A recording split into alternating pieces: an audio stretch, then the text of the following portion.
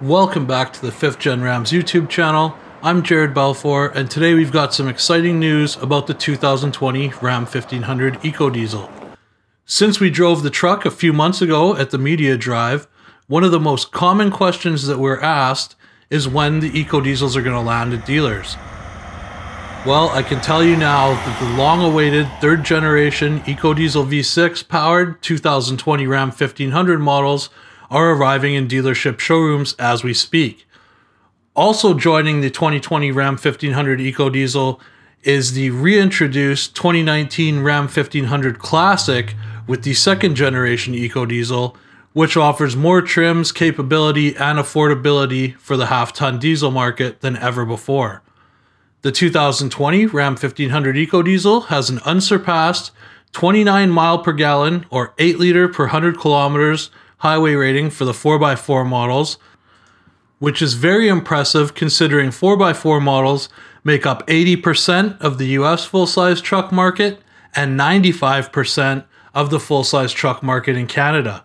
For those not requiring a 4x4 pickup, the 2020 Ram 1500 EcoDiesel two-wheel drive offers a rating of 32 miles per gallon highway when properly equipped. What is also impressive is the towing ratings for the 2020 Ram 1500 EcoDiesel.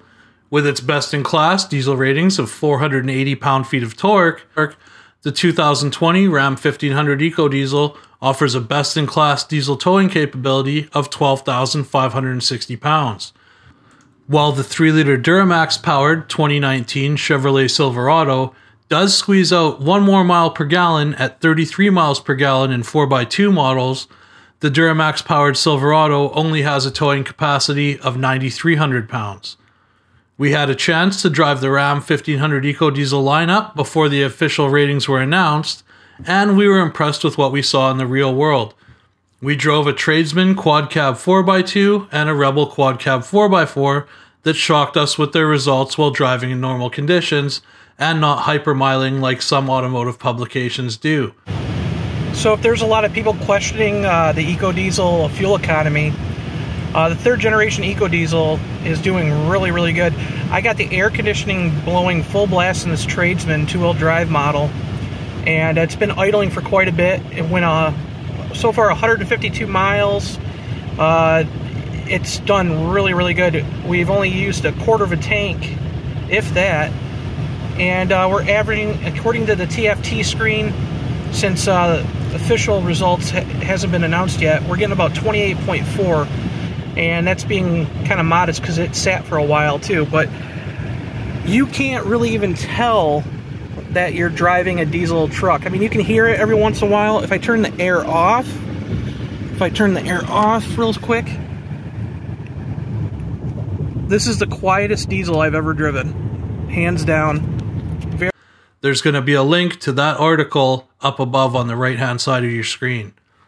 The 3rd generation EcoDiesel also shocked us with its overall quietness, both outside and inside the cabin. While acceleration is not as strong as the 5.7 liter Hemi, when you put the pedal down, there's a momentary stutter for just a second, and then when the boost kicks in, the EcoDiesel does pull decently hard. To us, it was comparable to a Pentastar V6 powered Ram 1500. So, for those of you that waited to get some time behind the wheel of the new trucks, you might want to check out your local Ram dealer inventories, and we're hoping to spend some more time with the 2020 Ram 1500 EcoDiesel in the near future, so stay tuned.